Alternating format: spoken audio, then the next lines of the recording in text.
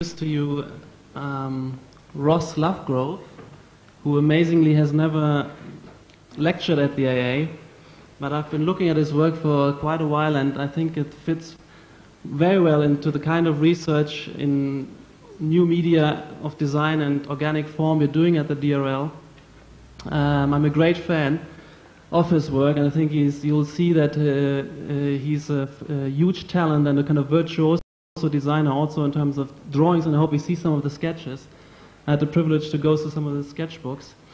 He's one of the designers, I think, who is not only has a huge kind of amount of clients and perfectly slick and polished products on the market over many years, and also early on in his life he had some great kind of stunts with Sony Walkmans and Apple computers, etc., and had made a name for himself, but who continuously kind of quests and goes beyond this kind of finished product out in the market and does some real research into kind of new typologies of cars and new concepts of also urban living. And he showed some of these glimpses at the Latent Utopia, where we, as you know, the DRL had also a piece to show, and I think it's a great moment of convergence also with architecture, this kind of research education institution and designers, and we should include industrial designers. And they actually, I think Ross is one of those who is craving also for the kind of discourse of architecture, who is perhaps a little bit more kind of developed and outreaching and far-reaching than sometimes the kind of seen in industrial design circles, as I understand. And I think, anyway, I wouldn't bore you with much of my adulation. You judge for yourself. Welcome, Ross Lovegrove.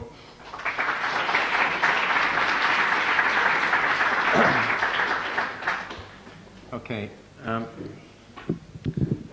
Well, thank you very much, Patrick. I have the privilege of being a friend of Patrick's and Zaha's, so there is a bias towards what he thinks of me. Now, in many respects, it is a great privilege to come and talk here, and not that it makes much difference, but I've refused probably my last 5 or 6 lecture invitations because I'm somebody who needs to kind of get my mind together in a very clear way, and sometimes lecturing doesn't do that. The AA is a formidable institution, and I've been aware of the AA since I studied at the Royal College more than 20 years ago, when in fact, unfortunately, there wasn't much of a promotion for students there to kind of mix with students here. It was really quite sad. And people I studied with, like Daniel Weil, this group later made that crossover quite successfully, I think. And then helped the Royal College understand perhaps new ways of teaching. So coming here today, I'm very aware in many ways of how this institution operates, and I like it very much.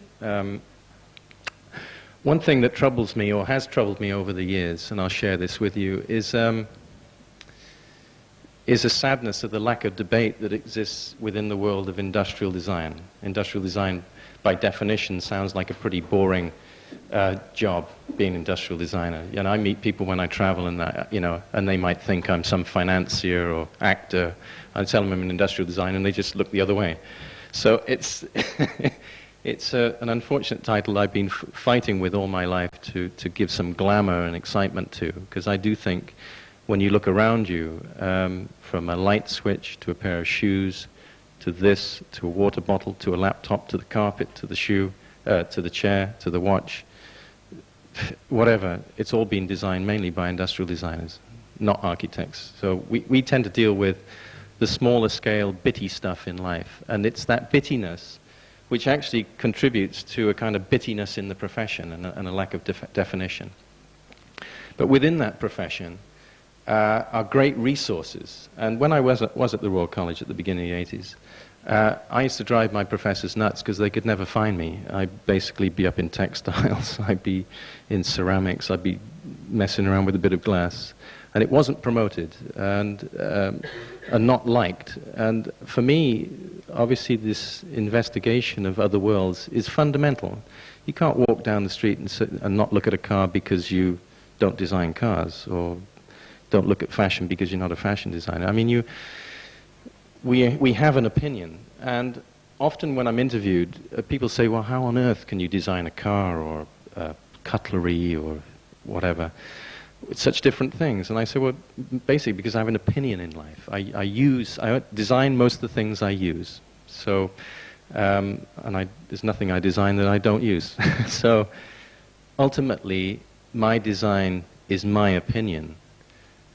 But it's my opinion on behalf of many, many people who I feel might think the same way, who might want to be stimulated by a kind of joy, a logic, and a kind of beauty of materialism in our everyday life. So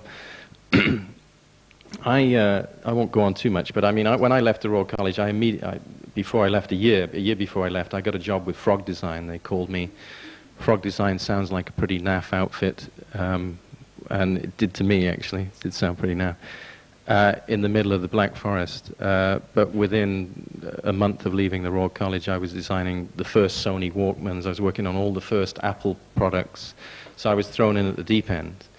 And you would learn, for example, literally within a month, that what made, say, an Apple computer different from an IBM or anything else was that Frog Design developed what they called zero draft, which meant no angles on the molding. It's a bit like a jelly mold without any angles on it. So to release that mold, that plastic product from the tooling, you have to do what they call split core tooling, where you pull out the middle, then all the bits collapse into that space and then open out. Well, that's pretty complex stuff. Even just trying to understand that. And then ultimately it's not reflected in the product. I mean, the consumer won't know that, but they'll certainly look at that box and think, it's square, it's absolutely purely square. And that subtle nuance is something that opened my eyes. I really opened my eyes to all this potential. And the same was true working with companies like Sony, where I developed the Sony Clip, which was actually at that time the smallest Walkman in the world, because I realized that the cassette itself seemed to have enough structure and material in it to support the tape, and there's no point putting anything else around that. So, there's a sense of economy, too, in the work that I do. It's difficult being an industrial designer because there's so much rubbish around in the world. We are absolutely capable of producing the world's worst things. And, you can sit on a beach and there's some plastic can bobs up and says hello to you, you're on, it's unreal. So I don't want to sound too precious, but everything I'm involved in, I feel I try to understand why it should exist. And then I try to come to terms with trying to produce something which has an iconographic status of that thing. And then, like David Bowie or even Madonna, every 6 or 7 years you reinvent yourself. You stay up to date. And that's what I try to do. Rain or shine, that is what I do. And now we live in an age where with new technologies, stimulated through computing, there are new possibilities to make form and material, and to put those together in exciting ways. So at the moment, my work goes, I work with Issey Miyake, I work with Vitra, I have a little bit of a dabble with Gratz and other things I'm interested in within the architectural world, and I'll show you a few of those things as long as you don't laugh. And so my work is very much, it has no polarity. It's absolutely blurring through worlds. And there are days I wake up and I really don't know who I am and where I fit. But, I'm only in my early 40s, so I'm hoping that when I do wake up that one day, it'll come together in perhaps architectural terms, where you can go from a small object to a big object, all in some kind of amazing, seamless way. So I do have kind of dreams and visions, and I'll just show you a few things today that kind of lead me to where I am now. Okay. At the Royal College, when I was there, it was the period of, it was the big period of Memphis.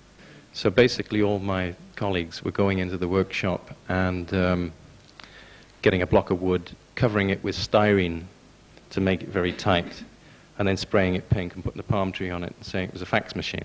right? And I'm not joking, that was how it was. Got away with murder. And I didn't get into that at all. I went there for a sort of education. So I worked on a few things like a digital camera and some weird equestrian. I studied saddles and the way they constructed saddles. And I did absolutely stuff that was so different to anybody else. I thought they were going to throw me off the course. But in a sense, I didn't see the point of replicating something that was being done very well by very famous people like Sotsas.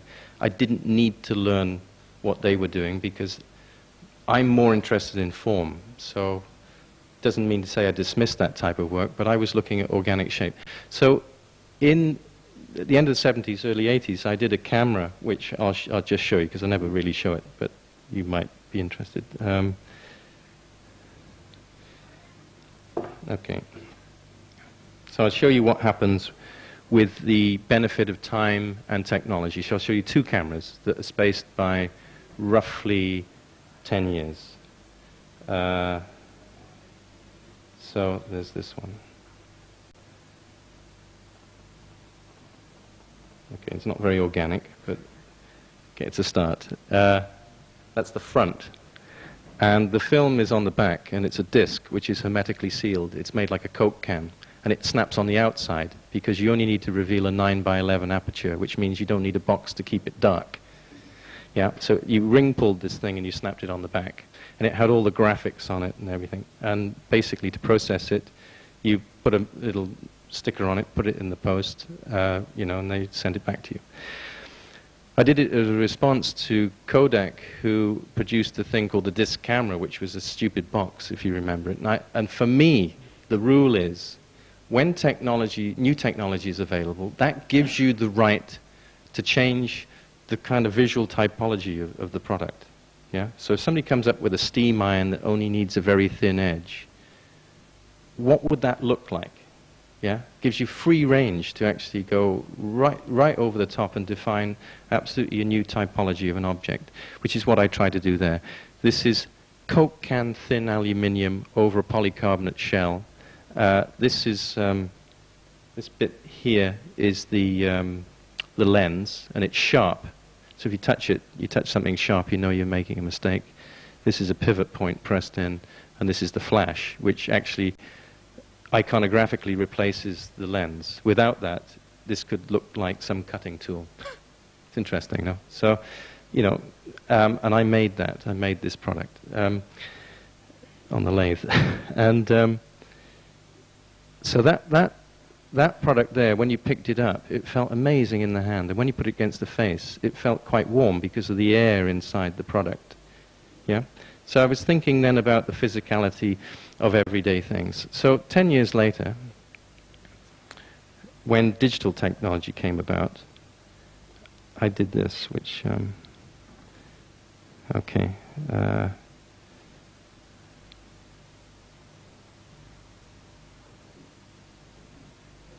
this one.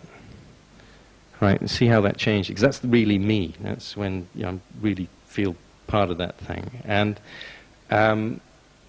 it's elastomeric, which means it's rubber, it's a silicone, and the PC board and everything is inside that product. And it's not designed. It's what I call hydroelastically formed, which means that you make molds where you put in, that's a hole, and this is an eyepiece, and then these are some connectors. And basically you put that on like a chassis, and then you mold. You've got a rubber sheet between those, and then you pour in the material, and it just forms between the points that you need. So really, it's not designed. It's designed by kind of natural forces. And I did that in 1988. And this was for Olympus as a study. They asked me to conduct a study into an ultimate camera, digital camera. And the problem with everyday objects is this terrible sense of preciousness. And you obviously don't sense it so much in architecture because you don't really interact. You don't touch architecture as such. You might walk on floors, but the physical domain of architecture means you're not a destructive force, whereas with products, they're normally nomadic. So with a normal camera, even the lovely one you might own today, if you drop it, it breaks. And I think that's disgraceful. That means that that product doesn't live with you in life very well. If you own a very precious pair of shoes, a very precious car, and a few precious objects, your life is a misery. You lie in bed thinking somebody's running a key down your car or whatever it is. So, I mean, my view was to try and use technology to make very natural, everyday products. And when I presented this in Tokyo, I mean, they gave me a kind of, there was only 5 of them, but they gave me a bit of a clap, a standing ovation. But they didn't make it. And the reason they didn't make it was that they probably wouldn't sell another camera. And that was what they said, because the thing is kind of an ultimate. There are no moving parts. You can clean the lens with your shirt, which you're not allowed to do normally. You can drop it in the water. You can hang it on a tree. It cost £99 as it was. So it was too far. So with a lot of things I'm involved in, I have a problem designing only for this moment in time. And one of the problems is most products take 3 or 4 years.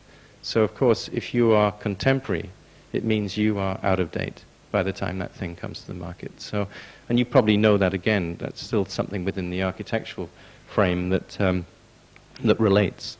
But that product came about through, various studies, which, not about money or anything. I mean, these are just studio studies of form through balloons and so on, which is a very natural way that I work. Often, when you deal with manufacturers, they don't understand any intellectual debate. It's a very difficult story. And this is why today, and I don't want to kind of defame any of my contemporaries, but there are some very well-known people out there who can't speak. They cannot articulate why they've done something. And I'll just say this. What looks modern and what is modern are 2 very different things. Okay? All that seduction you see with a bit of color in magazines is, you can put color on anything, it's free.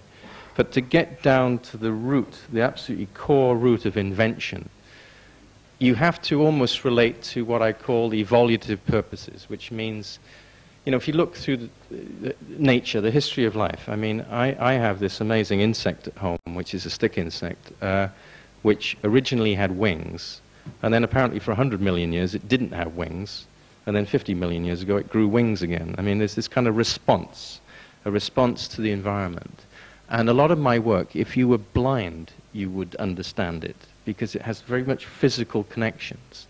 It's the movement of man, it's the feel of the hand, it's how, the way I would like to define space is actually quite primordial. I'd like to produce very organic space.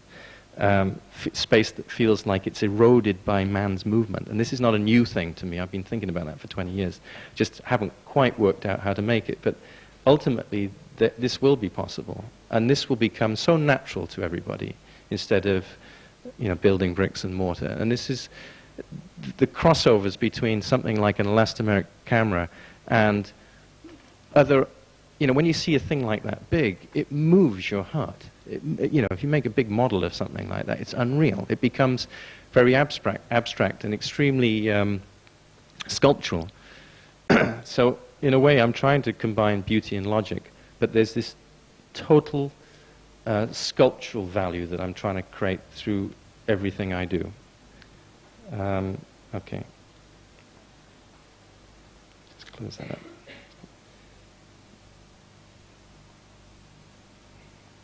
Just while I've got that open, I'm just showing you I mean, just the object quality of it and the fact that it has this extremely hydrogenated but yet controlled form. It's somewhere between a product and a fish. And I mean, we can produce materials now where, you can have anything you want. You can have your transparency, but you can also have things floating in that transparency. You can have it soft, you can have it rigid, semi-rigid, soft, all in the same product. So you get, a coexistence of physicality within objects, which could be very beautiful. I mean, the thing which challenges that, and I'm not sure again if that remotely relates to architecture, but these things have a fairly short shelf life, which means that if you join materials together and they need to be recycled, it's a nightmare. It's a nightmare. So you've got big ecological issues to deal with. I'm working on a collection of tableware, teapots and coffee stuff at the moment for an Italian company with glass or ceramic and plastic which is bonded onto it, which makes it really interesting. I mean, visually it's pretty amazing, but ecologically it's terrible. So how do you deal with that? Because basically I can talk them out of not doing that project. Because, you know, you tap a glass in the kitchen on the tap and it's cracked and you've got to throw it away. So there's, you know, that side of life is not worked out. So if you do see things which are rather dull because they might be a monomaterial, there are good reasons for that. And we can't fight that because that's very beautiful, the idea of things which have a symbiotic role in our life. Yeah, they come into our life and they go out of our life, but they have an organic quality in their physicality too, in the way that they have a birth, life and death. And that's something that we have to deal with very much within the world of manufacture. Okay, so that was some fairly early stuff. I mean, I just pick out a few things here. A lot of what I'm involved in has a kind of sequential relationship. So, for example, some years ago, Herman Miller came to me from the US and said, could I work on an environment?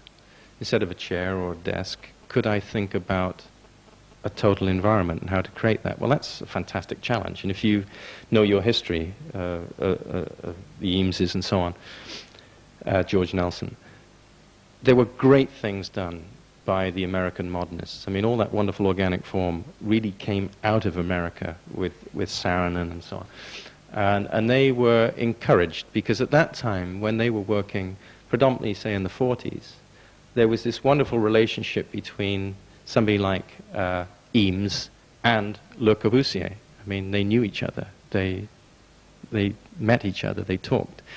So there were only kind of a handful of people around the world, you know, from Mies and so on, who were very aware of what everybody else was doing. And there was still that very strong influence that came from the turn of the century through African art, Cubism, Picasso. There was all of that was coming, this form, this discovery of form, and a kind of humanistic way of working, even though there was a deep frustration in the inability to make. So when I'm sort of contracted by a company like Herman Miller, I have an immediate kind of emotional flood of historical position. And I think, bloody hell, perhaps I could do the most amazing plywood office. I'll just blow the lid off. I'll take plywood to its limits. You know, but that's a dream because ultimately it burns and it does, you know, it's expensive to put together and blah, blah, blah. And it doesn't have any... It has a particular physicality, but it has a very old physicality in many ways. So what I looked at was, and I can show you now, is the idea of how you build space within space.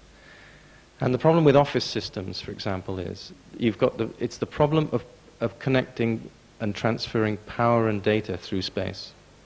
And basically they put it in desking, but if the end of your desk stops, that's the end of it. They can put it in a panel. If the panel stops, so does your power and data. You can put it in the ceiling, but you've got to get up there and you've got to come back down out. So what I did was I developed a floor, an amazing flooring system, which is made from pressed steel, made by an automotive company in Holland, Michigan, which clipped together. You could air freight it with UPS, and then everything else plugged into that. And what that allowed me to do was to put also the structure in the floor, which then liberated the surfaces. And the surfaces now become incredibly thin, transparent, and plastic. So you've got to find that little mechanism that allows the logic to be passed through. And I like looking at these. I'll show you these. Okay. This is the tile. That's a tile. That's a pressed tile with these little plastic tops, yeah? And they have little holes in them here. And it means that you can plug into those. So you start with that component. which is roughly 300 by 300. And then that will give you this surface.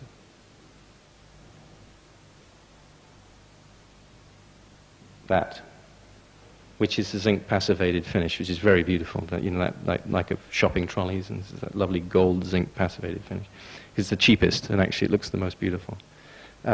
So that you can put down ad infinitum. It means that you could move into a warehouse overnight, lay this floor. You can put the whole system together in probably an hour. And then when you leave, you take it with you too. And because it's designed in a way to respond to developments in power and data transmission, a product like that might even last you 15 or 20 years, which is unheard of. So you start with that, and then just to show you, you put a top tile down, which is a double sandwich pressing with a whole matrix in it.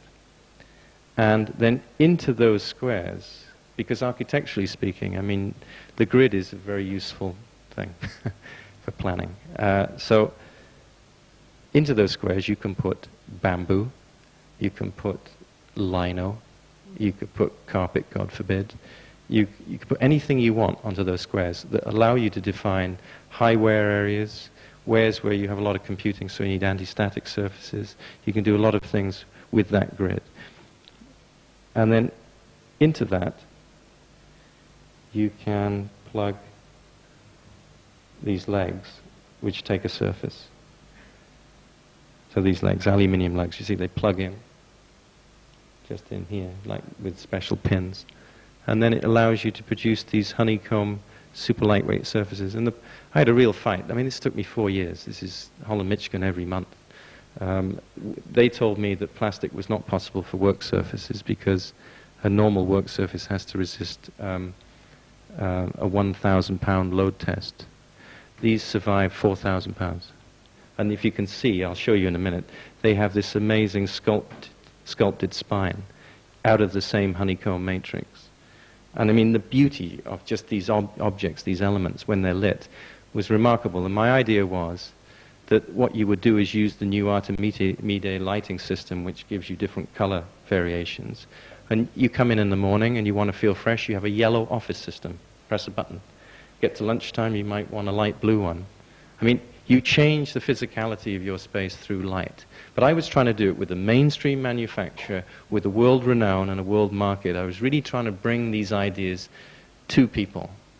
And I'm telling you, you have to be this incredible politician. You have to go sit through meetings where they talk such rubbish, and you have to stick with it to try and get them to follow your ideas. Because, you know, somebody will come along and say, I don't know, it scratches, or I don't know, my mother won't like it, or, you know, there are really stupid reasons why things don't get manufactured. And there are very stupid reasons, of course, why buildings don't get built. But you could go, you know, 3 years and 300 days, and on the next day they could cancel the project through politics or any other reason. So some of the pieces are really quite elegant. This is the connection underneath, which is this, and these are rubber connectors, and what you do by hand literally is you turn that, and that expands into the it's a hole basically. It's not a hexagon, but it's a hole provided, so you've got instant location.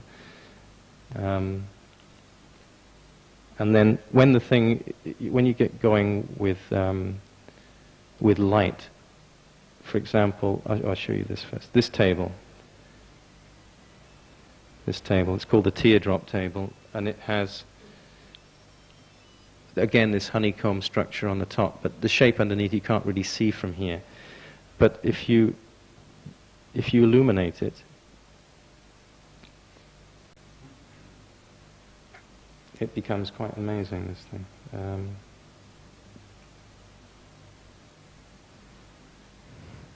Like that. That's in that thing, and that's injection molded.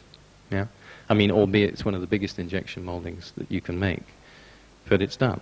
And from that, you know, I mean, it's interesting when you look at the new Herzog and de Moran project for Prada in Oyama with the kind of triangulated panels. I mean, that really makes the hairs stand up on the back of my neck, because I think it's really beautiful. And I think this proximity now between There is no furniture that complements the mood in architecture today. There's nothing out there. I mean, at least with Patrick and Zaha, they basically are developing furniture typologies as they go along. But there's very few architects that, Frank and so on, have tried. But there is not enough proximity. And I'm wondering what's going to fill that wonderful architecture, because it's certainly not quite what we have at the moment. And there aren't enough designers thinking about it. Anyway, for example, the floor tiles. I'll do this another way. Just show you this because I like to zoom in. You see the floor tiles stacked. They're very beautiful.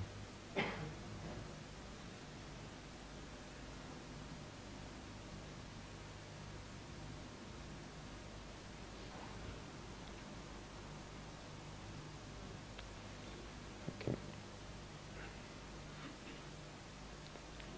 Please bear with me.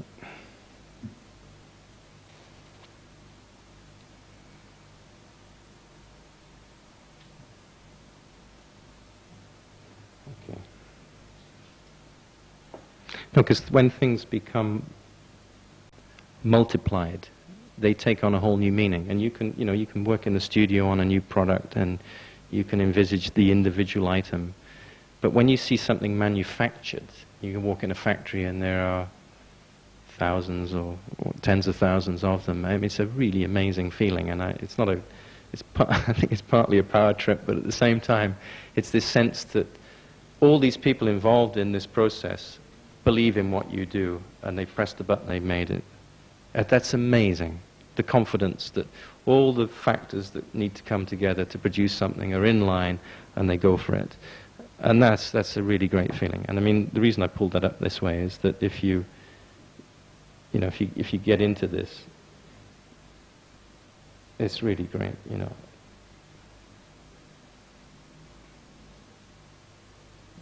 Yeah, over here. This is great in here. Look at that. Look at that. Wow. I mean,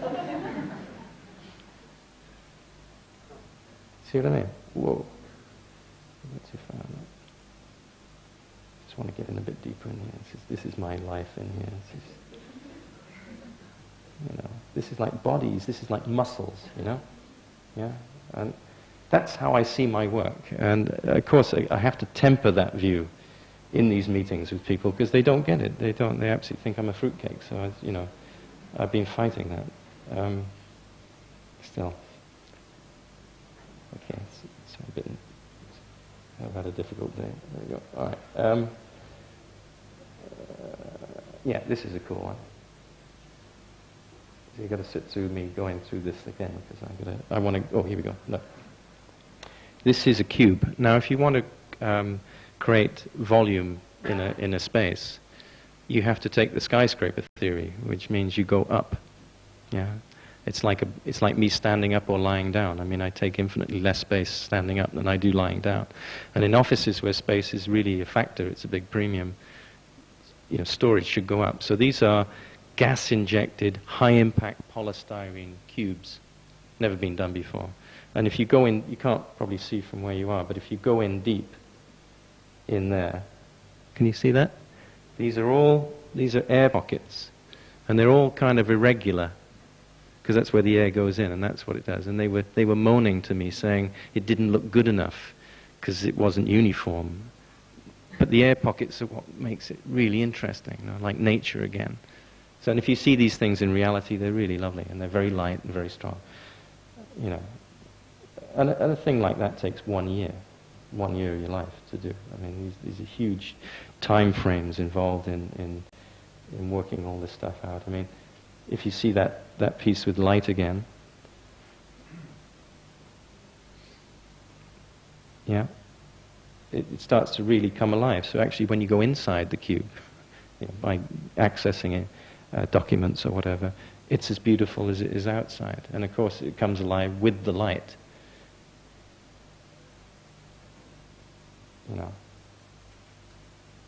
So, one of my dreams, I mean, it's funny because every morning when I take my son to school, I go past the Serpentine Pavilion, and I've watched every pavilion go up over the years in the bad weather, which is why it's soul destroying. And Oscar's is sagging to one side at the moment. I don't know what's going on there. But one of my dreams would be to build, let's say, the first plastic pavilion there. And what I'd like to do is, I'll show you today a little bit of some of the processes that I think could allow us to work on plastic buildings. How do we get to a plastic building? Because it's not a question of, it's like, it's not a question of mimicking what exists. It has to find its own new language. Before, I did ask for a couple of speakers, so I don't know. Did you have anything? Any speakers? No, we can come back to that if it's a problem. But in the tradition of Charles Eames, I have been making films. I make films to describe visually what perhaps words have difficulty in really expressing. That one. Yeah. Is that not it? Yeah, that should be the one. Right? Okay. So you wind up. Can I just have a go?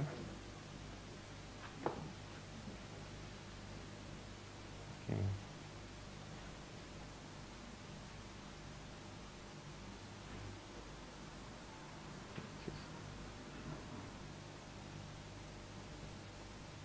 There's no sound. Yeah.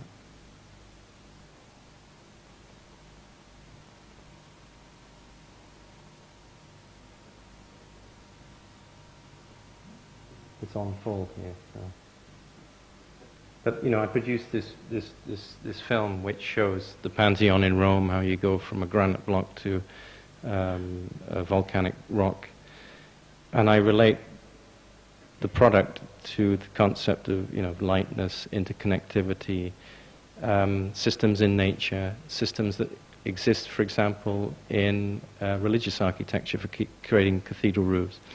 And it's interesting because Herman Miller said to me, "You can make the movie," because this was for a big show in Chicago, "but we don't want any nudity." What was it? No nudity, no loud music, and nothing religious. So I got the churches in there, and I got some really good funky music. I didn't get any nudity, unfortunately. I should have presented it naked. I would have warmed them up. They're all Dutch Calvinists. It's very difficult. So, well, it's no good without the music, because the music is pretty good. Yeah. But you can see where some of my references come from, yeah, in terms of the origins of structure. And there's a couple of ways that you can look at structure. You can be totally intuitive about it, where you just feel the way things should be, or you scientifically work it out. Well, perhaps through computing now we have a chance to scientifically work it out and then fuck around with it. So you actually get both, and that's where it gets really interesting. Because I think that's really what the natural world does. Through mutation, it creates these very interesting things. And, strangeness is a consequence of quite progressive thinking. So when I see things which are pretty mainstream, not everything, but most, when I see things perhaps in the design world, in Milan or whatever, another simple four-legged chair or whatever, I can understand it, but it's really not pushing. And there are people who push and there are people who just kind of follow that. And what I'm trying to do is find a way of making a living out of pulling and pushing. So, if you come over to my new studio, I do have a good sound system. We can have a bit of fun over it. Okay. I'll run you through some stuff. This is, I'm continuously experimenting with form, albeit in my own way. So, for example, this is a biowood collection. I work with a company called Chicotti in Pisa, and these are actually willow wood, so they're beautifully light and very silky to touch. And I'll just give you an example. These are not computer generated. These are me drawing, and then I'll work with my model maker, and that it'll go through a series of models. It'll go into grey foam, and then it'll go into a hard resin material, and at that point, when I'm ready, it'll be digitized, and then we smooth it all out. So it doesn't go just from here to a screen and in a very detached form. It's very much through the pen. And I don't want to sound old-fashioned talking to you about that, but there's a lot that I've done, including water bottles and chairs and things, which look like they've been produced on the computer, but they don't. They actually start from my mind and on paper. Perhaps it's a generational thing, but if you look at the drawings of Henry Moore, if all Henry Moore did was drawings, they are remarkable. Even if he never sculpted, they are remarkable. Same with Leonardo. They have an amazing way of describing form, with this kind of chiaroscuro, this lines, many, many lines. And this really was a prelude to the computer. I think those types of illustrators, including Bridget Riley and all they were absolutely, they wanted to create some kind of three-dimensional precision. They just didn't have the tools to do it. And if those people were alive today and they had the chance of working in the way that we work, I'm sure the forms that would come out would be remarkable, because you have to have an eye for form. And the reason that Henry Moore put a hole in his sculptures was not because it looked better, it was to unite one surface with another. If you just remember that within an architectural concept, it's very beautiful. This is what I explored in Graz, so I was trying to do. So, I'm not sure if I got it. These are some of the scans,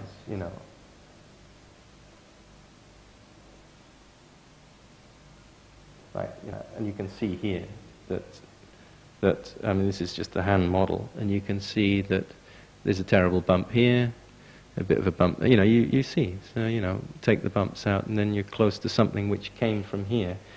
And this is the first thing I have ever done which doesn't have to function. And believe you me, to spend your life trying to do functional objects that are interesting, it's a killer. You want to run away. You do. And most things in my field are judged on their function. And that dries everything out. So there has to be some way to express. And if you can't do that every day in your products, in my case, I have to do it in my sculptural exploration. When one of these forms is just simply white, you look at that and you think, what an amazing computer image. Well, that's just a photograph with that's green light on the white model, on a light box. So, I'm doing a book at the moment. I've had everything photographed over the last 5 years on white backgrounds so that they float. So you just read the object as it is. I can't totally explain what I show you there, but there's something deep and very primordial in it. Which, for example, when I draw, I know because Patrick said I should show something. What do we got? See if there's anything in here.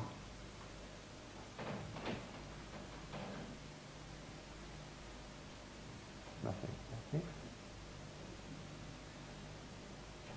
Yeah, I mean, these are not, this is nothing, but, if you look at,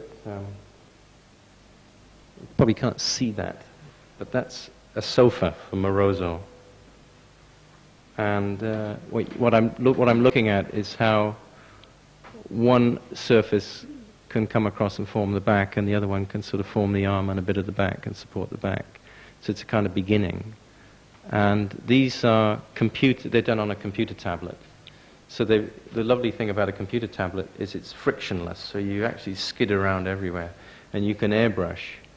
So this is stuff I do on the computer. And I like that fluidity that the Teflon tablet gives you. Don't think I have anything else in here. This is yeah, so just kind of in that world. And I mean, a product like that could become upholstered, just simple upholstered thing. It could be made in PU soft foam and sprayed like the bumper of a Porsche. So it has a sort of minimum impact quality, which no manufacturer wants to make, by the way. I've been trying to force them to do that for years, and nobody wants to do it. Or it could be made in aluminium and sold at Philips in New York, for 100 grand or something like. It can be that kind of. It can go whichever way it needs to go. I kind of like the last one, but somebody's got to pay for it. I mean, and they can look like, you know, they could come out. These are tables for Capellini. They're called fluid, and they're all aluminium. So they're just amazing floating objects. But if you, while I've got that open, I mean, I work with numbers of companies. If you look at, this is my work with Frighetto in Vicenza. These simple table and chairs, that's a fiberglass table. But what it shows is something it's ongoing in my work, and this is the positive-negative thing. It's about what is the space that's created by human intervention and then cleaned up. So basically, it does have 4 legs, but the legs are created by the negative shapes that are created. And I had an exhibition in Tokyo where I had like a whole series of these tables in amazing colors. And I had movies playing in these pockets, and it was kind of really weird. It was really good. And I had them all stacked up in a bright orange, like 5 high, and they looked really great. But these are glass fiber, and of course they have a value.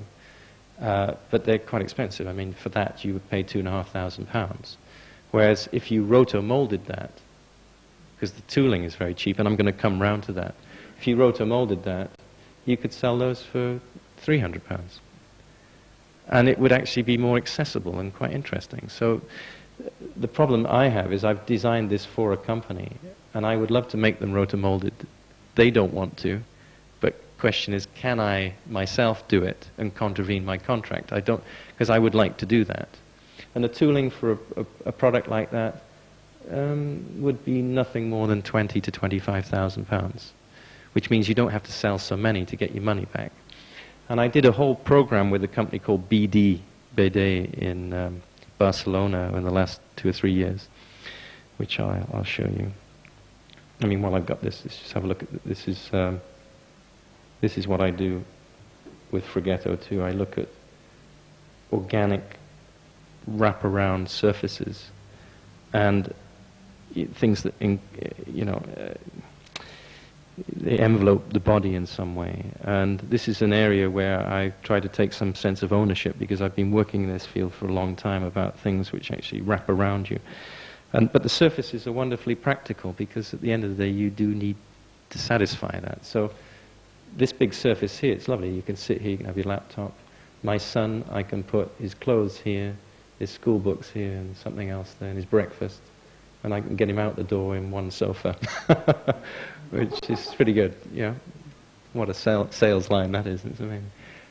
Yeah, but this is for magazines, so it's square, and this is for putting stuff on, so it's not. So it's very simplistic terms, but I'm supported by companies who want to try and turn these things into fairly mainstream products to sell.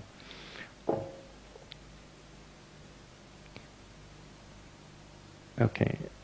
Show you this BD stuff because it's quite interesting.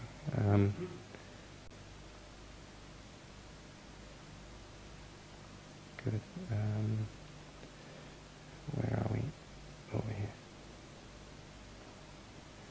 Okay, roto-molding. I mean, BD is a company that was founded by a number of architects. Even somebody like Moneo is involved. But mainly it's Oskar Tutzkets, Blanca, who's the main thrust behind it. And they are editors of furniture in Barcelona, and they make all the remarkable Gaudi pieces, and they're very proud of it. Yeah, so this organic thing, Spain, it all very well connects. And they came to me a few years ago and said, could I design a piece? And I said, well, okay, you make cast aluminium and you make wood, so I'm going to make plastic. And they just didn't know how to begin. And I said, look, just trust me, because we'll do something let's do it first, let's make something and show it. And then if you like it, we'll go on, yeah, because there are industrial manufacturers of roto-moldings in Spain, and we'll find them and I'll help you, and we'll go on. So basically, I worked on a program of a bench, and then there's a bench with a light, and a planter, and a bin. And the first thing we did was for example, that's the first sketch up here. This is a very liquid form. So it's what I was looking to do. This is trying to bring sculpture, human organic form and color to the outside environment. That's what I've been trying to do. So these are kind of like living sculptures. And they, because if you look at most public furniture, it's all anti-vandal, which means it's built in a particular way, and it's extremely aggressive, very Germanic, very grey. And there's a chance to bring some joy through process to the outside world. So I began with this bench, and again, the cost of tooling something like that is not very much. And this is sort of how it came out.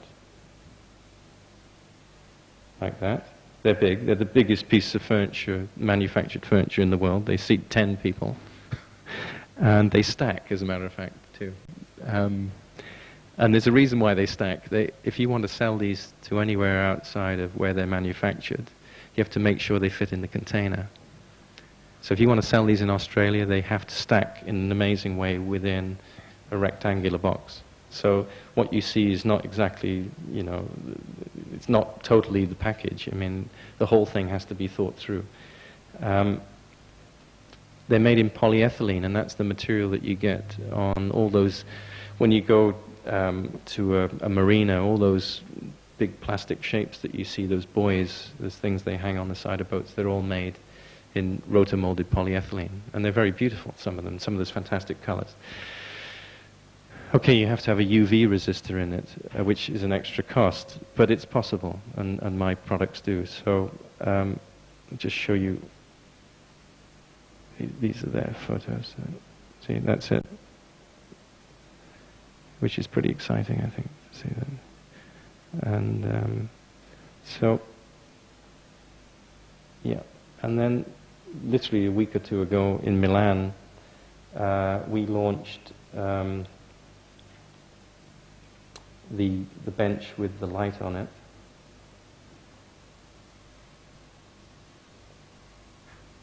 And this is it. This is in the factory in Valencia. That's the base without the top.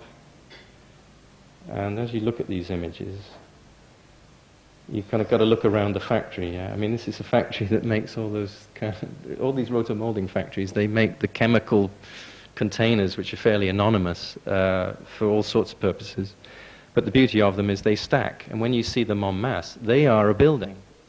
They are a building. They're very beautiful for it. But, I mean, obviously somebody's got to get in there and give some form and a bit of logic to it, and off you jolly well go. So I'm trying to talk this company into trying to do a car and then eventually doing building components. So we've gone from a company that does Gaudi wooden car products to this in 3 years. And they're happy because they sell. I mean, they sell like hotcakes. So, most of the time people don't pay any attention to the technological details of a product, but I think that's really beautiful underneath.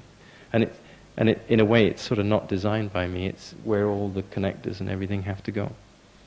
But if you took that aesthetic again and you reversed it out, and you put plumbing systems and lighting systems and God knows what through it, why not?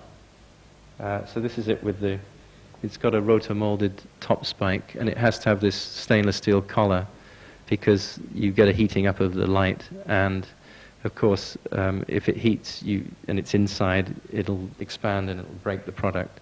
And it's also a kind of gesture towards anti-vandalism. So you've got, so that's the thing. What we've done is cut one in two. And I don't know if you know this process, but it's remarkable. It's, when I was in school, I studied cooking. And I really, and I played rugby, worked that one out. I used to mess around with food, and all those millefeuilles, all the way that you expand pastry and so on with air. I used to make mousses, and so for sure that's why I'm designing with all these materials now, because I was fascinated. So this is what you do: is you make a model, full-size model, which is CNC cut, of course, and then you refine it. And then what they do is they have a spray-on ceramic coating that then they make their first mold, and then they take that apart and then they spray on aluminium, and then they'll clean it up. And that aluminium becomes your mold. You bolt it together, you put it on a spit, So it's basically hanging there. They put it on there's a fire, there's gas fire underneath it, it's hanging there. They pour in plastic pellets, the pellets melt, they move this thing around like this for an hour or two, it swishes around, they stop, they let it cool, and there's a product. It's cooking. It's like slip casting. And it's the cheapest way that you can make plastic components. So if the world of architecture is going to move on, you can't get into injection molding and so on, because that's too expensive. The tooling is too expensive. This could be a way to do it through scale and economies of it all. So that was the factory, and I'll just take that out.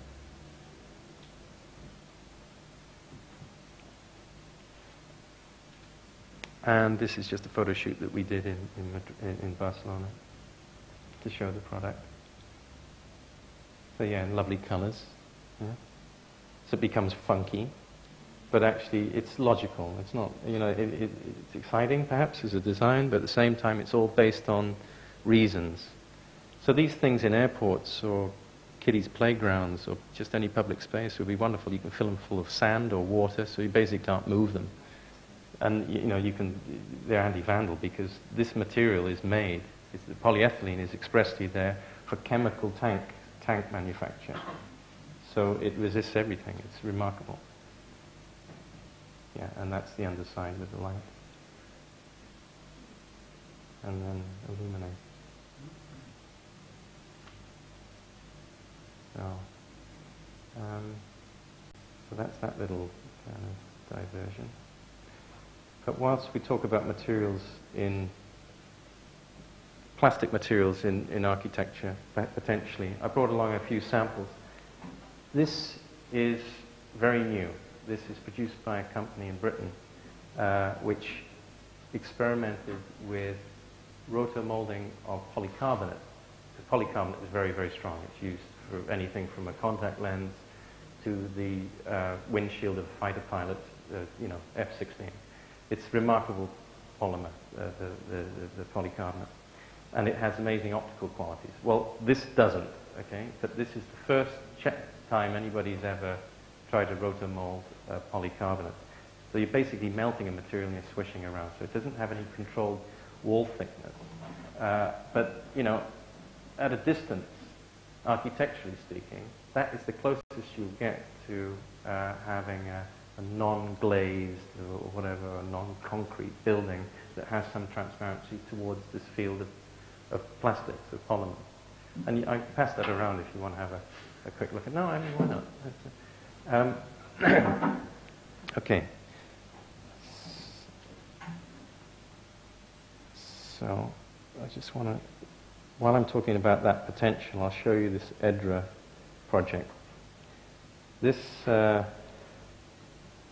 was a chair that I did for a company called EDRA, which worked a lot with the Campana brothers. You probably know the products they make, very beautiful experiments with bamboo or natural materials. Fantastic. And they're the only Italian manufacturer that really is out there experimenting with, they don't experiment so much with invested technologies, but they invest very much in construction methods. And the Campanas are really, if they're ever over in Europe, you should invite them along here, because Moshe, they're one of that few group I was telling you about with Marcel Wanders and so on, who are really interesting people. Massimo Morozzi, who was part of Archizoom with Branzi and everybody in the 60s, great guy, he came to London and he said to me in his Serge Gainsbourg smoky voice, "I want something unexpected." So I thought, probably want something square. I couldn't wear it. And basically he wanted me to look at new technologies. And for many years I've been fighting with the concept of trying to use packaging technology for products. And I proposed to Apple many years ago that the polystyrene covers that these computers come in were used to form a desk for the child for the product, and they wouldn't have any of it, which is really sad because all that stuff's thrown away. And it's actually quite durable because it's not polystyrene, it's polypropylene. So I developed this chair. This is an armchair, and it's called Air 1, and it's made from beaded polypropylene foam. Yeah? This is the stool, yeah, and that is basically packaging material, and it is really strong, and it stacks. Everything has to stack, but it has structural integrity in the whole thing. And the chair itself is a very large piece, and you can get a little child holding it like an ant. It's very beautiful, and I work a bit with Toyo Ito. We have this sort of little affinity in our work where I work with him on the Mediatek in Sendai, and so he asked me to produce the furniture for the last pavilion at the Serpentine, and so I used these chairs, and I got a few shots. I'll just show you first what I have here.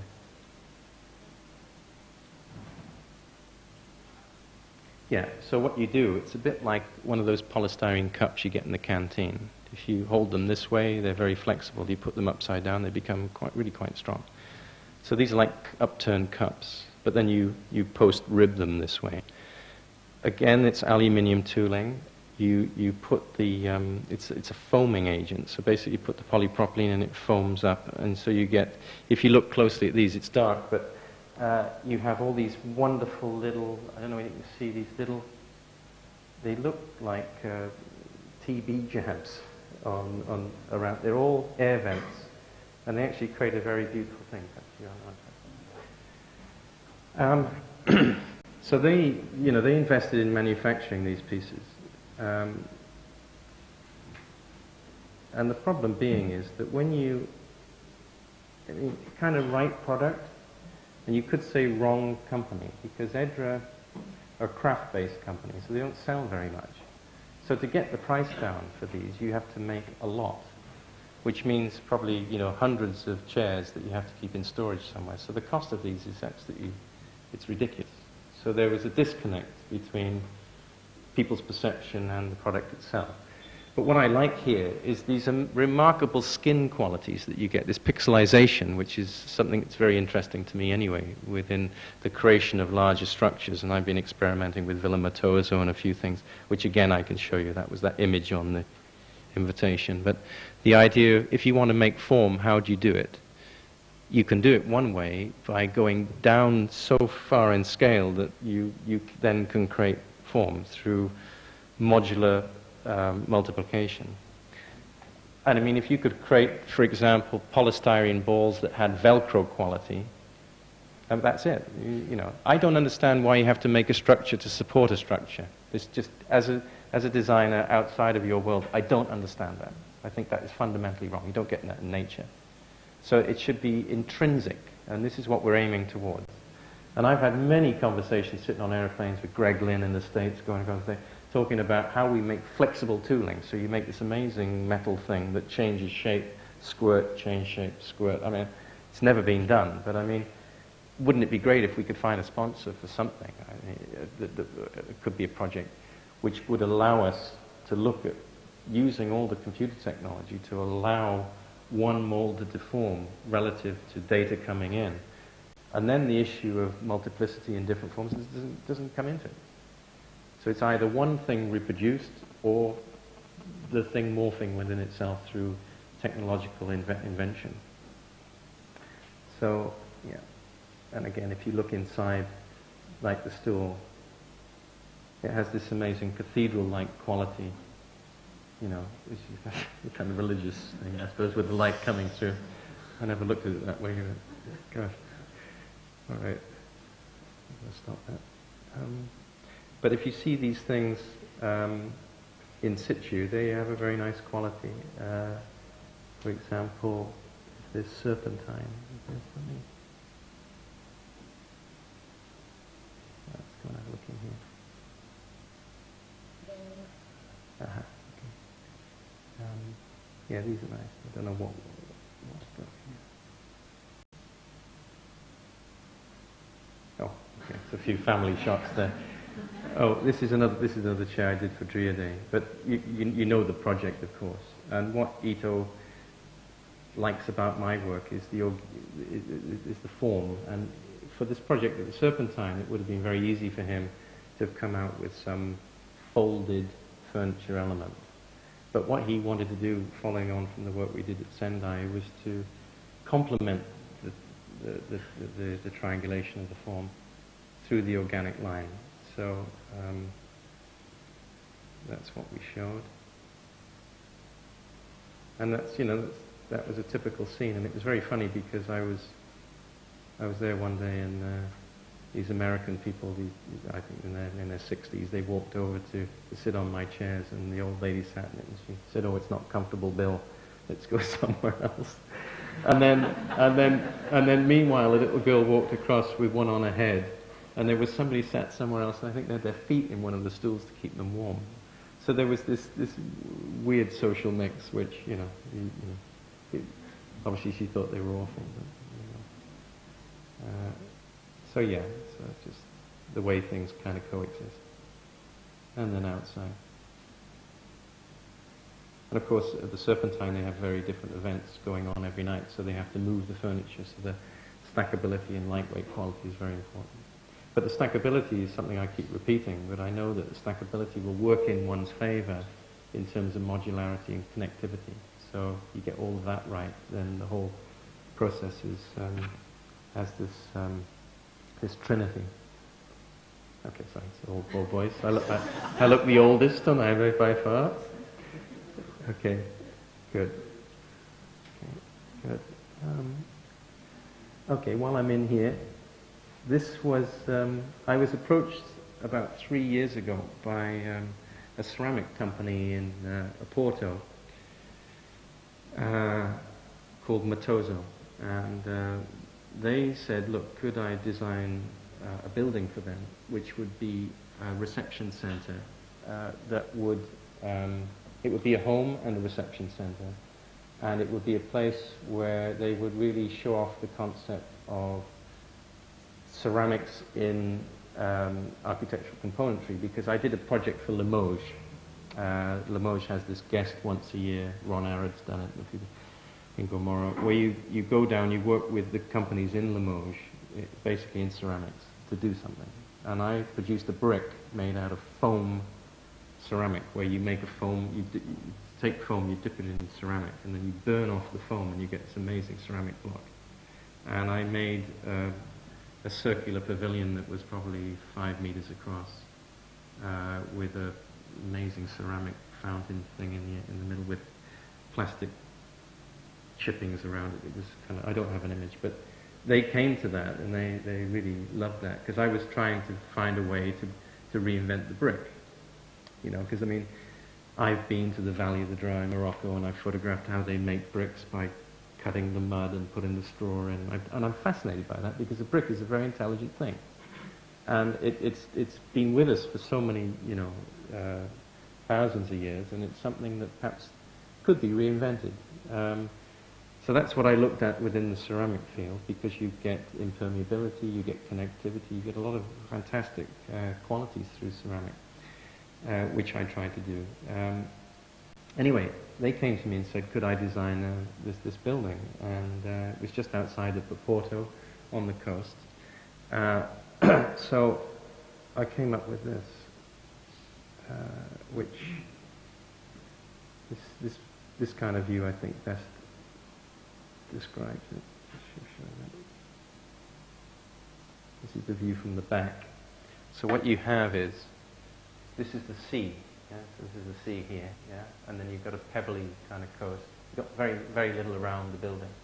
And, you know, that coastline is extremely windswept. Very, you know, it's not a kind of sandy, attractive coastline. It's has a very strong character to it. And so my thought was this, just in terms of planning of the building, and then I'll talk about how the building is made. This is the garage. This is storage. These become services like bathrooms and toilets. These are bedrooms. And then this is the television to the ocean. And what that delivers is quite an interesting possibility, in that I've been thinking about extruded technology, because extrusions are very easy to produce in most materials, as a matter of fact. So my thought was this, remembering that this will take say an Audi A2 aluminium car. Yeah? You begin with aluminium tube. Yeah? It goes like this. And the aluminium slowly becomes ceramic. So you've got like a porcelain tube. So these are dense materials because these are storage areas and you don't really need any window space. So you've got aluminium to ceramic. And then what's interesting is around here it starts to become polycarbonate, crystal polycarbonate, not a really pure polycarbonate. And then here it becomes glass.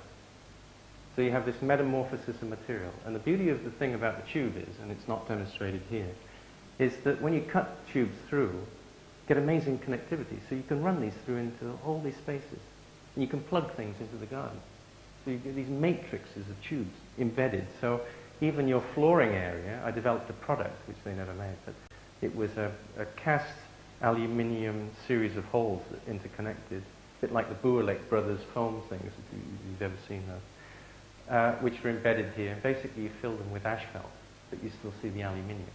And then here it becomes that recycled rubber material for playgrounds. And then it becomes grass and sand, and so you've got a clear relationship. And what you can do is you can plug in anywhere you want. And if you look internally, inside the model, for example, this is a good one.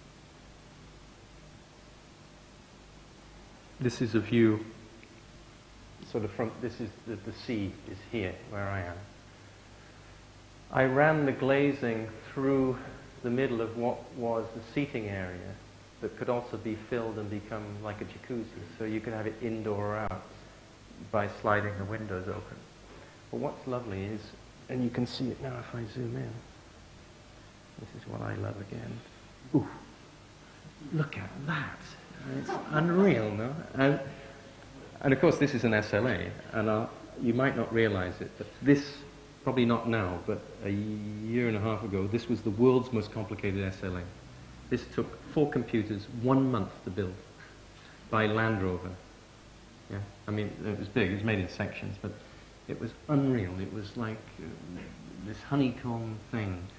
And, well, that's a long story, but the whole matrix, the way that you go from one surface, which, is a floor surface, to a wall, through the same material and process. And then, for example, in all these zones, in like the bathroom zone, you can fill each one of those with a milky silicone.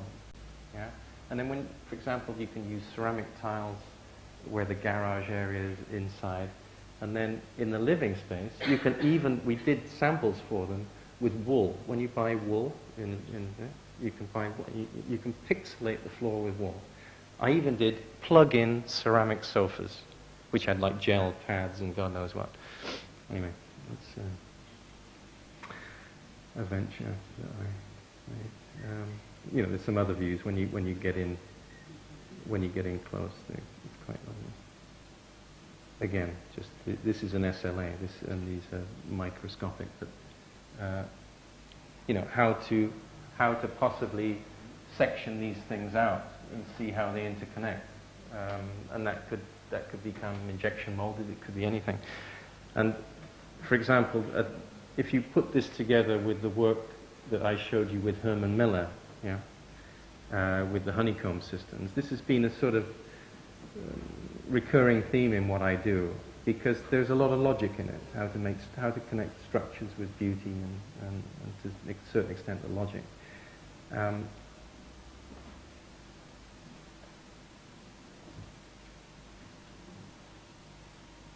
I can show you a bit of Sendai while I'm here.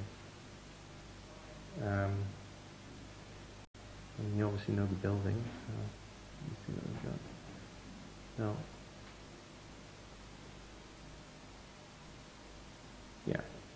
Yeah.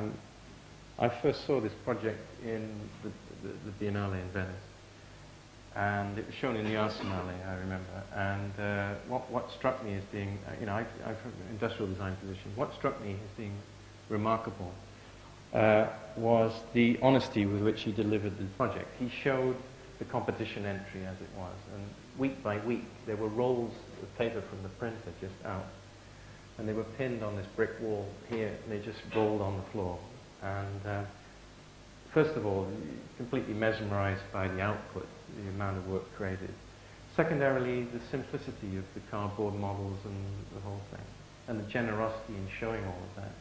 And the only model he had was a little acrylic model that was made in layers, and they drilled holes through them and then put them together and illuminated, and it was so charming. And I don't want to get all kind of soppy, but it brought a tear to my eye. I thought this was one of the most wonderful things, this project, that I've ever seen in my whole life.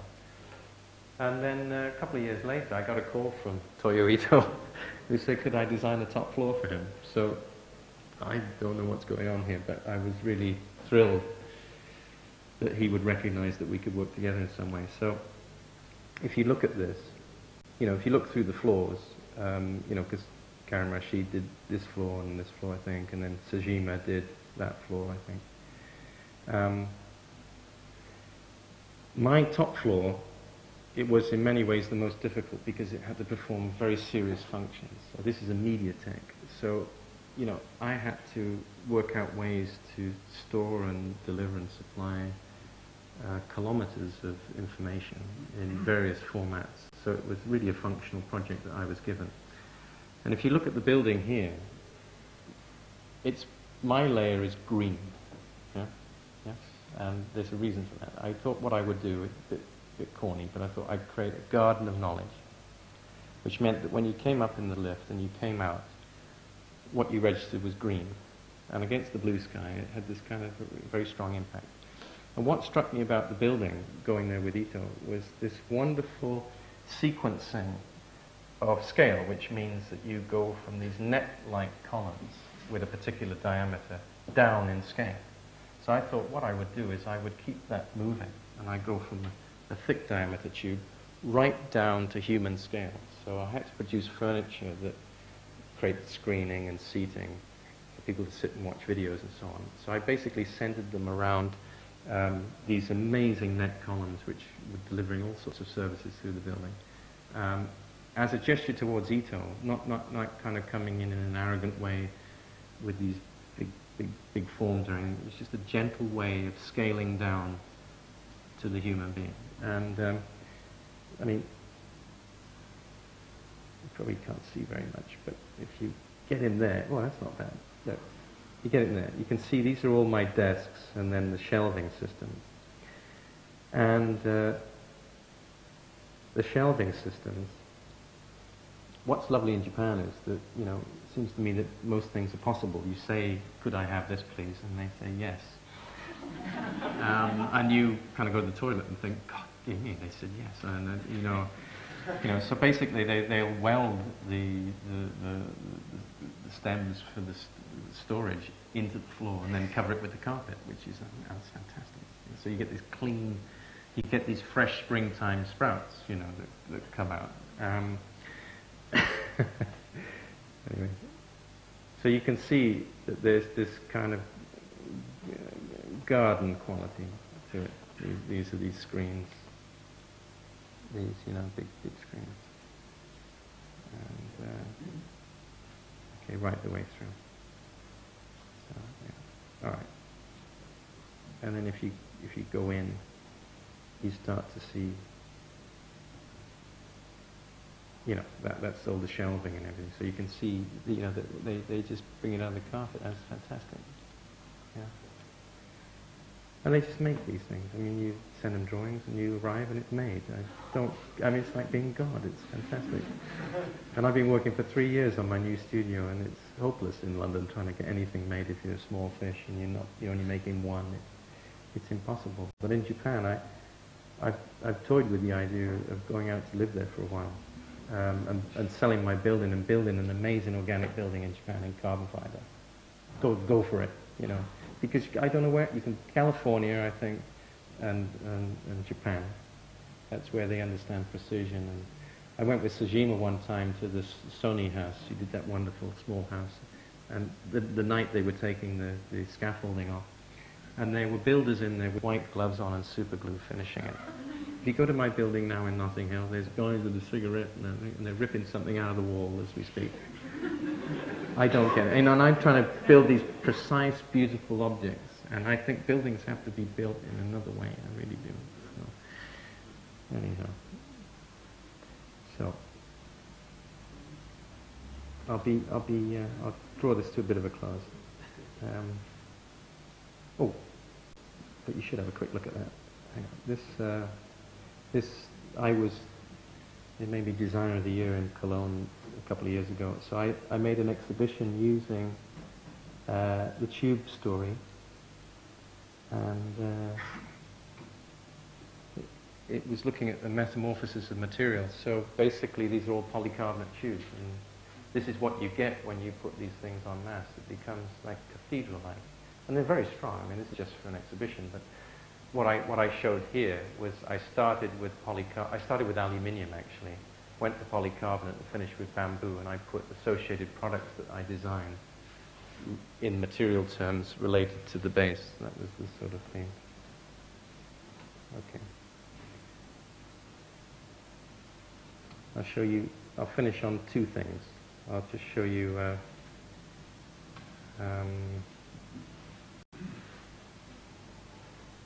I'll show you this water bottle, which this is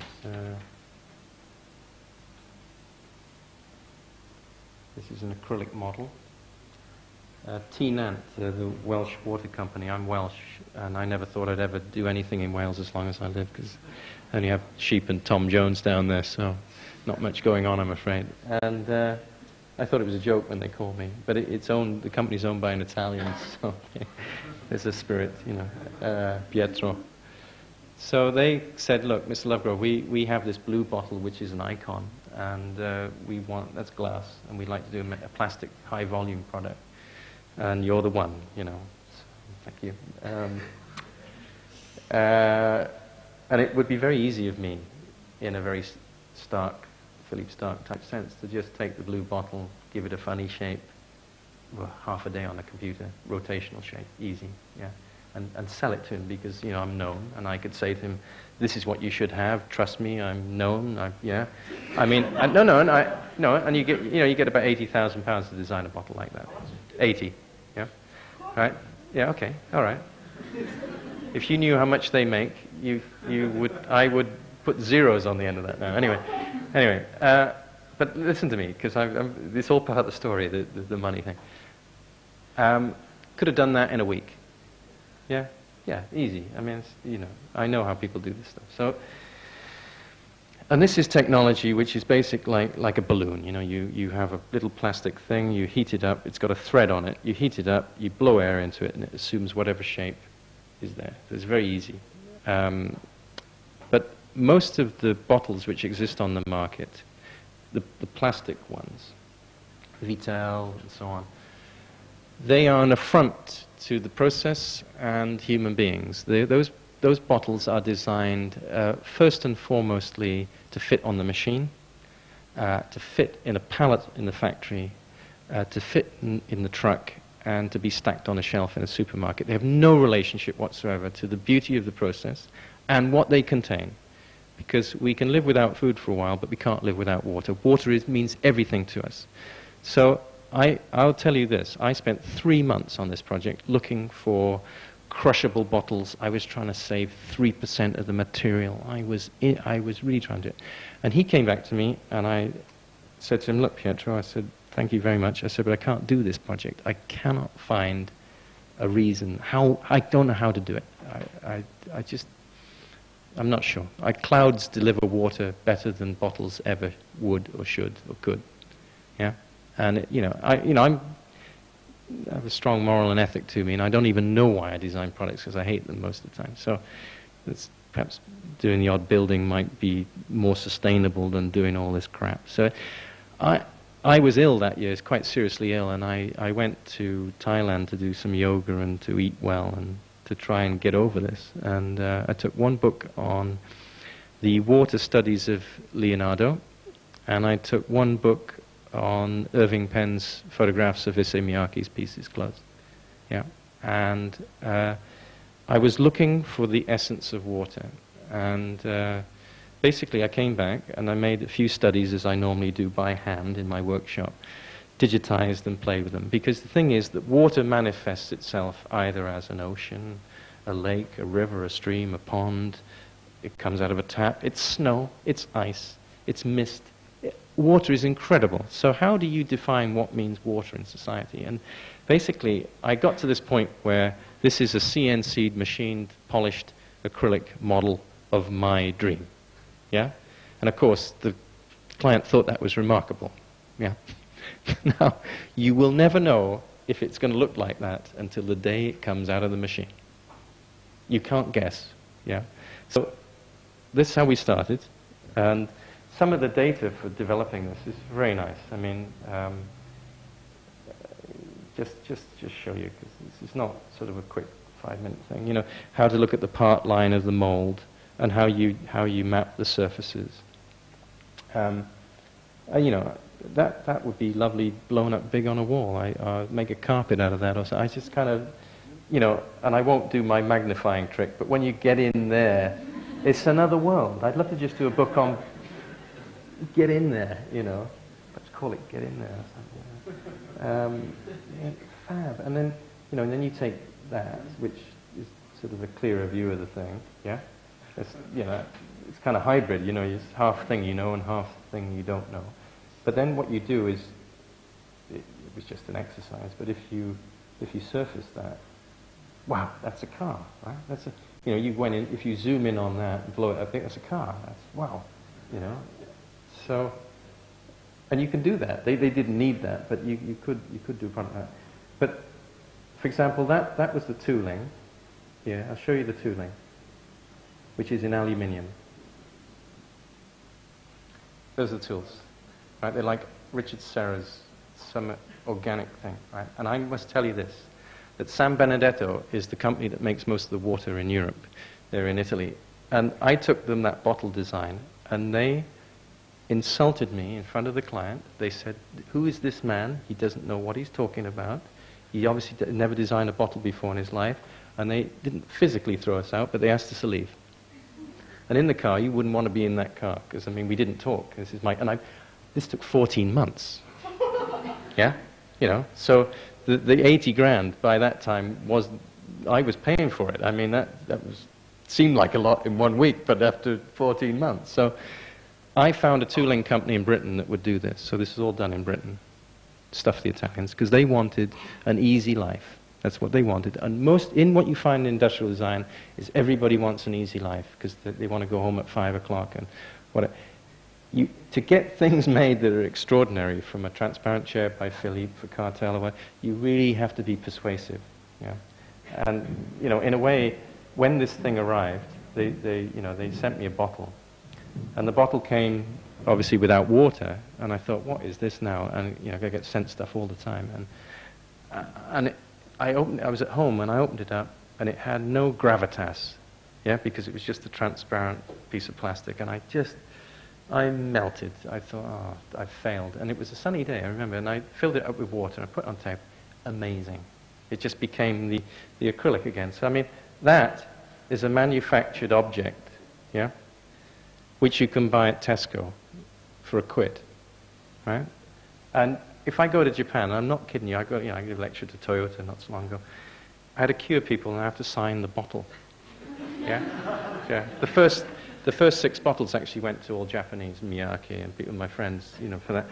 And I'm mobbed for water in Japan, but I mean, that's the real thing. Okay. Okay. Pardon? They got more than they ever want, actually. They're overwhelmed with water. Yeah. Okay, I promised one thing, but I'm going to give you 2. I'll give you 3, actually, because I've seen this. This is my Go chair for Bernhardt in the US. This is made from magnesium, and this is a company that makes wooden beds in St. Louis. World's first magnesium chair, and that was all done by eye with Hiromichi Kono, my assistant, in a little white coat. He doesn't speak any English, and so basically if I want him to make a little bit more shape in this area, I'll have to kneel down and pretend I'm blowing it and then he'll get it. I mean, it's got this other way of communicating. And this went through 3 full-size models, and then we worked with a company in Germany to do all the Vitra products, and then it's all scanned, and you take half the chair, mirror it, and all that. And this went in Time magazine in 2001 as one of the most sensational things of the last 50 years or something. And it's become a kind of icon. But these are my lines. That's the way because I feel extremely emotive when I see forms like this. And if you look at them, they're like skeletons. If you look at the skeleton of a Tyrannosaurus Rex, what nature does, it puts holes in, it takes out the material you absolutely do not need.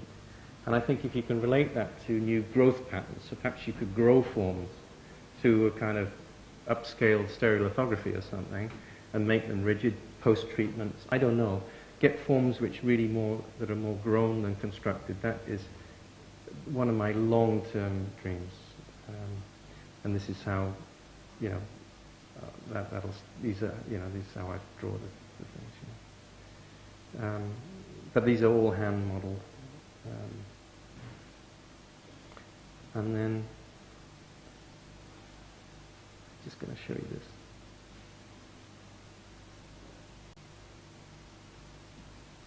Okay. Yeah. This is all my shared form research. Yeah. This is a car. Yeah. And the idea here, you can't really work this one out probably, but this is the seat, and this is the back, and that's the seat, and there's another hole there, and they go right through the car. And what they do is they unite external structure with internal structure to create monocoque ideas. And these are rather conceptual, but this is where all my Grat stuff was, this idea of shared form, not easy to construct. But if you look at shapes that exist in nature, like that water droplet, that's a perfect shape for a car. In terms of head height, dimensions, the way it sits on the ground, it's absolutely beautiful. And some years ago I worked for Peugeot on a new car, and I spent 3 months on it, and they said I could choose what car it was. And they came to the studio, and I presented them with a 3.5 meter inflatable egg hanging from the ceiling with some weird music playing at 8 o'clock at night on a Friday, with pictures of fetuses projected onto it. And they said, well, where's the model of the car? I said, well, that's the car. And they said, well, no, that's not a car. I said, that's a car. I said, well, that's the philosophy of a car. If you like the philosophy, we'll do a car. And they never came back. It's true. It's true. It's true. I scare them all off. And that was a day later with just my son. But the inflate guys made that for me. So anyway, well, I can produce a beautiful object, silver, whatever, with leather seats in it, but I don't think the world needs that. So I've been looking at this car. It's a kind of pet project of mine. And this is the amalgam of a few of those ideas, the shape of the water droplet, the shared structure. So what you have is a carbon fiber base, and this is sucked in and forms that beam, which then creates these seats, which if they were too hard, you just kind of put some elastomeric in there. But it's a mono object, so it means that, for front or rear impact, it's incredibly strong, but it's super lightweight. And you notice there's no engine in it, there's nothing in it. And that's because these are the engines. They're 2 disc batteries, and they plug in like Formula One, which means you go in your garage, you take one off, you plug it in, and you put another one on, of course, and there's a ball wheel in the front. And there's self-propelling wheels, so you don't have any engine in it. And what's nice is it's got this bread bin top, which means that you can open it one way or the other, so for easy access. And this bit at the back is a solar panel, and I'll show you why. This is because it does this.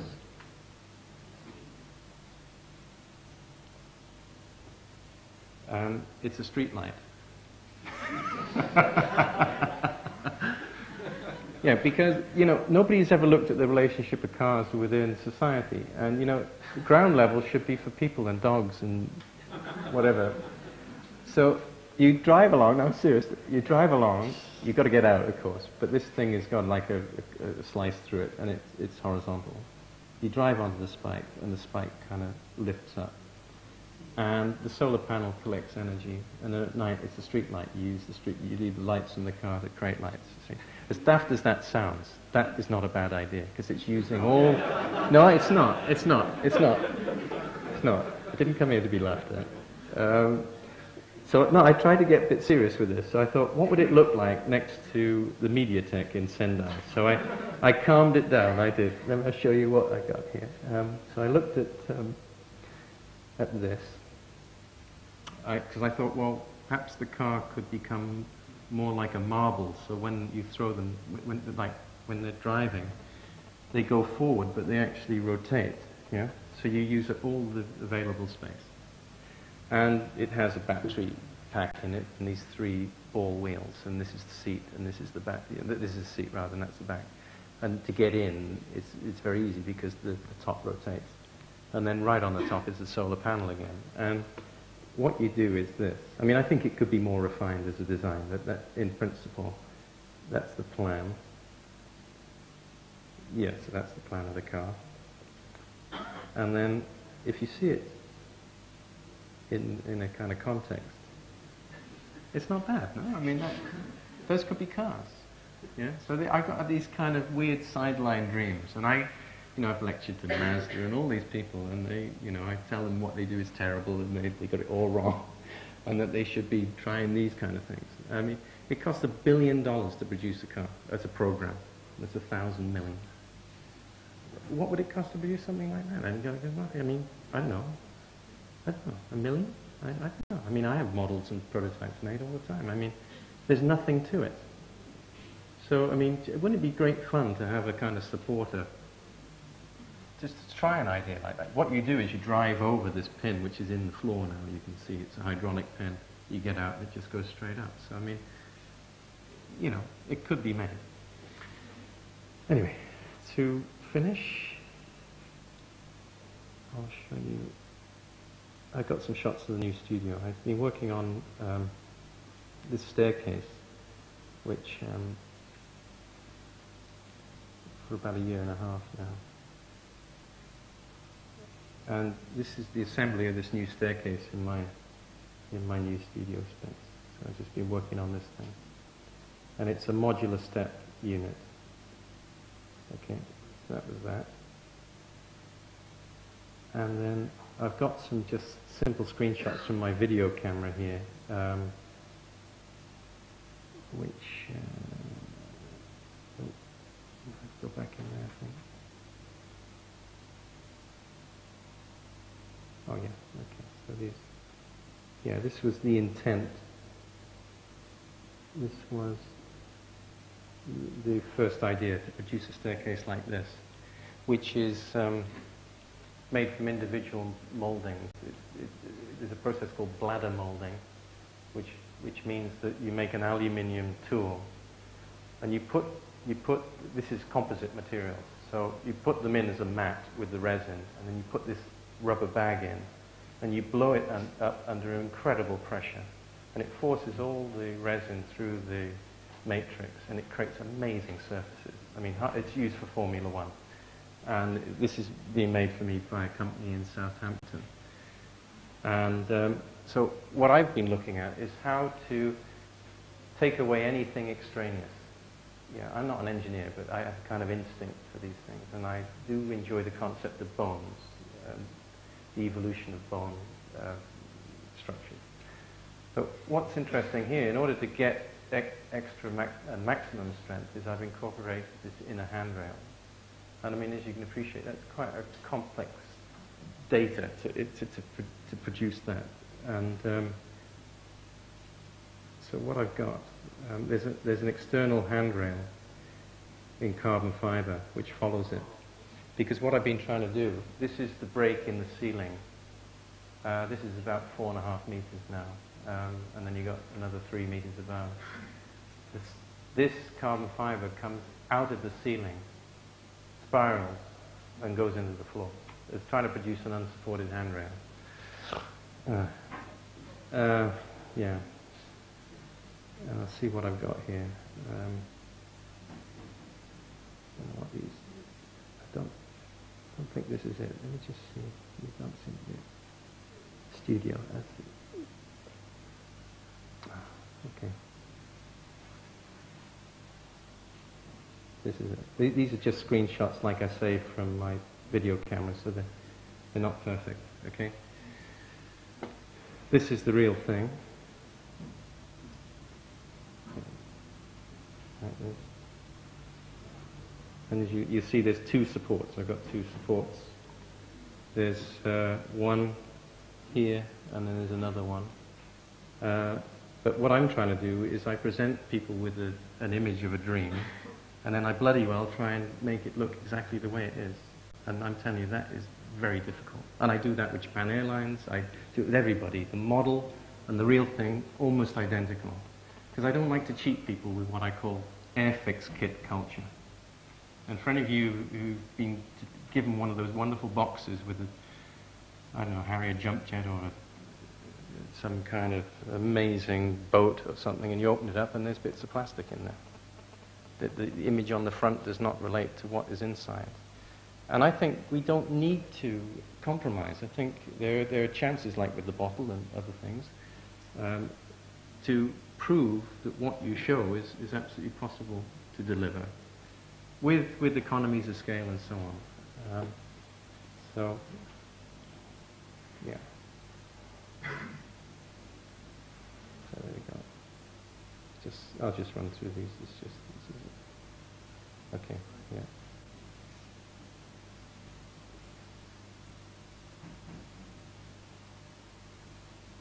And all the work surfaces in my studio have this bubble honeycomb that comes from Japan and so on. It's fantastic material, and then what you do is you skin it with acrylics, and you'll see, I think, the optical lighting effect is very nice. This is underground, so I have this lighting system which was developed for the nuclear industry in the States, which basically gives you natural daylight. It changes the program. And yeah, you can see this is all this work surface here, cantilevered. Yeah.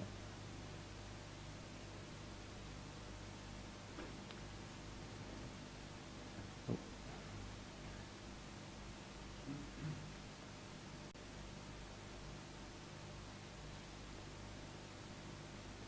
That's it. Thank you very much.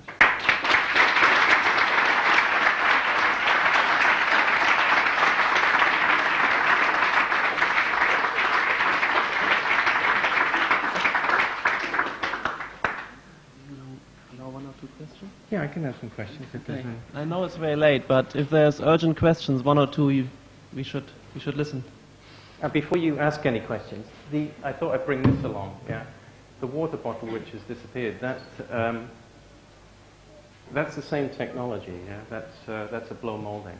So you start with a plastic thing, you heat it up, and you blow it. And I suppose you can get twice the scale of that, but the optical qualities of that are really wonderful. I don't know whether you want to have a look at that.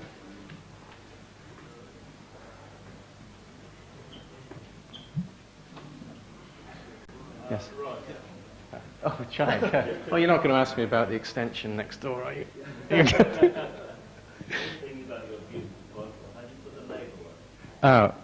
There is a label on it which is transparent. Yeah. No, there is a label on it. But what I've done is, of course, this is always the problem with those things, because you have a lot of information to display because it's a foodstuff. And the problem is, believe it or not, is Belgium, because Belgium apparently has the highest standards or need for information on the bottle. So what I managed to get T. Nant to do was to put a little thing at the top at the back, take it over the screw cap and down onto the front.